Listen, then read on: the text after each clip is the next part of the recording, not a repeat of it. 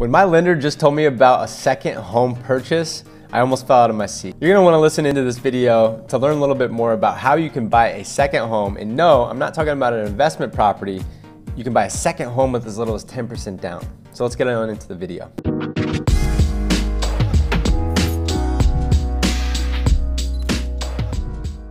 Welcome back to the channel. My name is Jordan Pyle. I'm your go-to Chicago realtor. If you have any questions about the Chicago real estate market, feel free to schedule a real estate strategy call down below in the description. Or maybe if you're buying a second home in Chicago, feel free to reach out. We'd love to chat with you about the Chicago market, learn a little bit more about your real estate goals and how we can help. So without further ado, let's get on into this video because I think this is something that you're definitely gonna wanna take advantage of because I sure know that I am. So a couple days ago, my lender, Justin Lapotin with Guaranteed Rate, he actually told me, and he actually put a video out on social media about the ability for people to buy a second home with as little as 10% down. And I was like, no way, because typically, you know, with a primary residence, you can buy something for, let's just say, as little as 3.5% down with an FHA loan. Typically, more commonly, about 5 or 10% is what most primary residence people are putting down for their home purchase.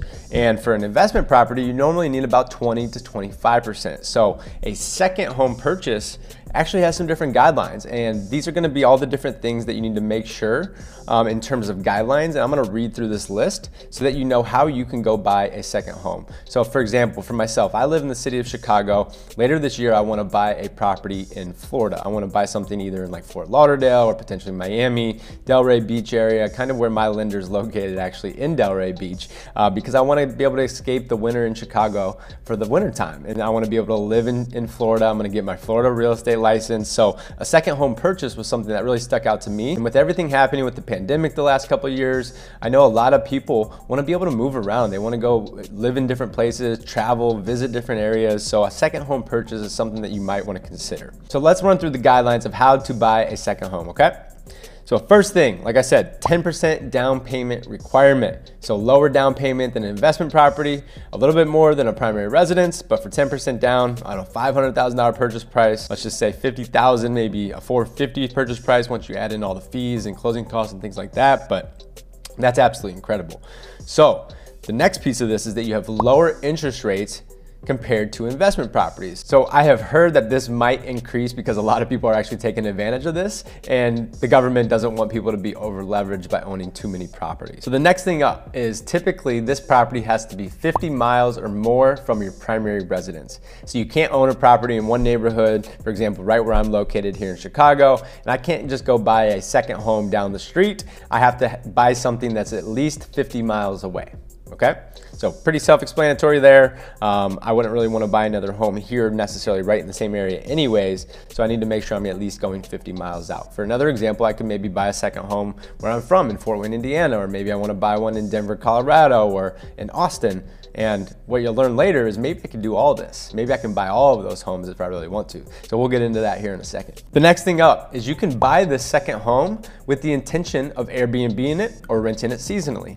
So maybe you want to, you know, live there a few months out of the year, 3 or 4 months, like myself in Florida, for example, or maybe you want to rent this out to family and friends and just have a place for people to go, and you can share this space with them. You are able to do that under the second home guidelines. So here's one of the restrictions, which I don't think it's a huge issue, but just to debunk anything that you might be thinking in your head, this has to be a 1-unit property. So you have to buy something, whether it be a single condo, a single family home, or a townhome. You cannot buy a 2 to 4 unit property or even a multifamily. Now, back to the idea of owning multiple homes, multiple second homes in different states. You can do that. And the kicker here, to summarize the kind of the final pieces of this video, is you have to be able to qualify for the debt on all of these properties without using any of the income from those properties. So if you're renting these properties out and you're getting income from that, you cannot use that income to qualify you based on your debt to income ratio. You have to be able to cover personally all of the debt based on all the different properties you want to purchase. So if you have 2 different properties, you have to be able to afford your primary residence and your second home without taking income from the second home or from your primary residence. Typically, you're not renting out your primary residence, but normally for an investment property, and the difference, you know, obviously a higher interest rate, but typically lenders will give you about 75% of the income of that property, and they'll apply that to your debt to income ratio so that you can ultimately afford more. You cannot do that under the second home guidelines, But as long as you can cover the mortgage of all the different homes that you want to buy as a second home, then you are able to buy as many of these as you want. So maybe you want to buy one in Austin, Texas, maybe you want to buy one in Miami, Florida, maybe Denver, Colorado, Utah, Arizona, Michigan.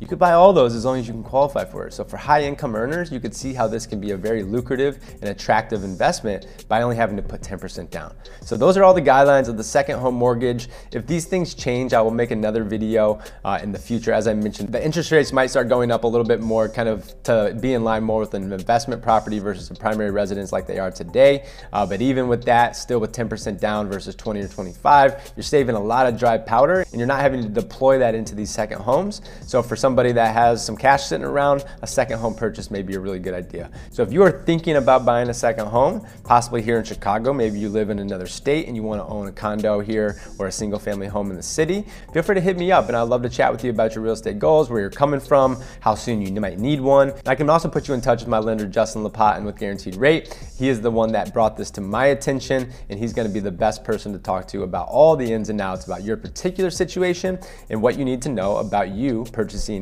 your second, your third, or fourth, fifth, sixth home in a different market. So I hope this has been helpful. If it has, please do me a favor and like and comment on this video. And before you go, please be sure to subscribe to this channel so that you can catch all the future videos just like this one. We'll catch you on the next video. Take care.